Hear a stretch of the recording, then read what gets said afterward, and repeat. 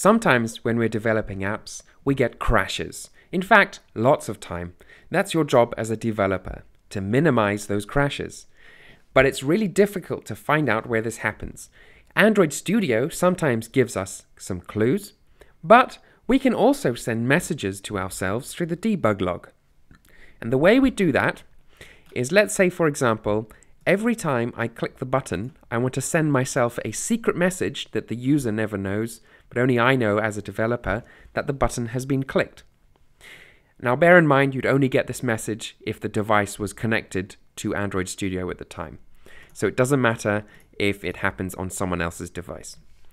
Inside our on-click view, right at the bottom, I want you to type Log.d. That's just one letter, D. And it will ask you for a tag and a message. So we have to give this a tag, and let's just call this debug. And then comma, and then we have to send a message, and let's just say button clicked. And then at the end, our semicolon. Now when we run this app inside our debugger, so I'm just going to send it off.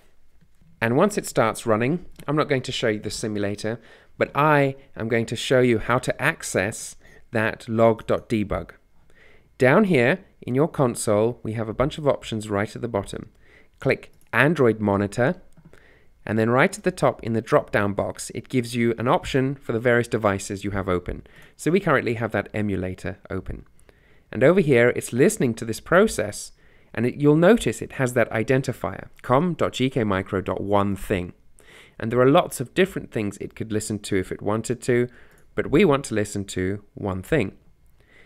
And over here in the tabs, we have various things we can look at, like memory, CPU, GPU, network.